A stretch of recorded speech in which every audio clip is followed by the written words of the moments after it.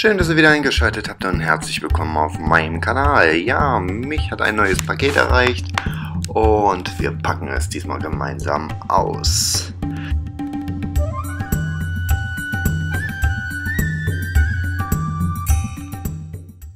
Und wie ihr schon in ihrem Zeitraffer sehen könnt, also zumindest mal ein bisschen schneller das Ganze, packe ich die neue Tassimo Vivy aus in der Farbe Schwarz. Ja, da ist sie schon auf dem Bild. Wow, sieht echt nice aus. Klein, kompakt, so wie sich das auch gehört. Und ja, mit 2 Tassen und 2 Produkten von Jakobs. So, da ist sie. Die Maschine. Und ja, soll ich sagen, also die ist wirklich sehr klein. Hier seht ihr den Tankbehälter, der an die Seite reinkommt. Hast du mal ein bisschen Schwierigkeiten, aber jetzt haben wir es.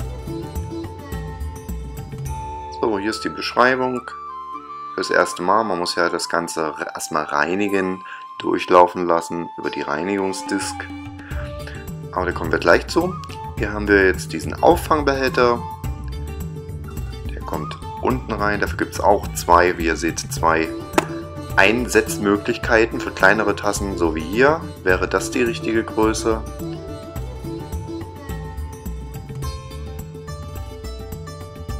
Ganz genau so wäre das Ganze. Für kleine Espresso-Maschinen, beziehungsweise für kleine Espresso-Tassen. So, hier haben wir die ganze Anleitung, wo wirklich alles draufsteht, erklärt ist. So, wir reinigen die Maschine jetzt erstmal. So, kommt erstmal Wasser in den Behälter. Und lassen das Ganze dann erst einmal schön komplett durchlaufen, bis das Wasser wieder durch ist. So, da seht ihr, die Reinigungsdisk ist gelb. Kommt jetzt in die Maschine rein. Sagen, let's go.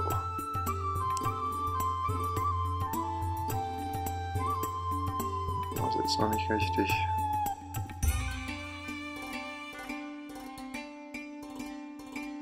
Und dann auf den Start-Knopf und dann drücken wir da drauf. Dann wird dieser Barcode gelesen. Auf jeder Disk ist so ein Barcode. Den erkennt die Maschine, somit weiß die Maschine jetzt auch, dass ein Reinigungsvorgang stattfindet. Und so wird das Ganze jetzt erstmal durchlaufen.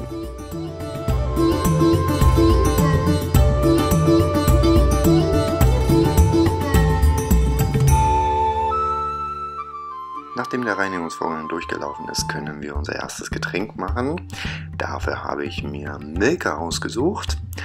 Milka gibt es jetzt als Pulverform. Früher gab es dafür 2 Komponente, einmal Milch und einmal so eine Art dickflüssige Milka-Schokolade. Das war richtig gut. Aber wir probieren einfach mal die neue Variante mit Pulver. Und wie ihr seht, wir legen das Ganze einfach nur ein, drücken auf den Startknopf. Das Gerät erkennt, das ist Milka und schon geht die Reise los quasi für das Wasser. Und kommt am Ende in den Behälter wieder raus als Trinkschokolade. Ich habe das Ganze probiert. Es schmeckt mir leider nicht, muss ich dazu sagen. Die neue Variante von Milka schmeckt absolut nicht. Also ich würde euch jeden davon abraten, diese Sorte zu kaufen, weil es einfach absolut nicht schmeckt. Kann man total vergessen. Also früher wirklich mit diesen 2 Komponenten war es 1000-mal besser. Aber was ich euch empfehlen kann, wäre Oreo. Es gibt die Variante Oreo, da ist es nämlich genauso. Einmal Milch und einmal dickflüssig quasi als Oreo-Schokolade. Und das ist ein Traum. Das ist so lecker. Da möchtet ihr gleich 2 Tassen, 3 Tassen trinken. Das ist einfach der absolute Hammer. Aber es ist im Endeffekt natürlich auch immer Geschmackssache, aber wie gesagt, also mir schmeckt Milka nicht.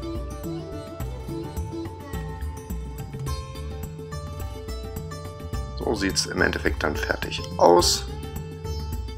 Und dann ist es auch trinkbereit.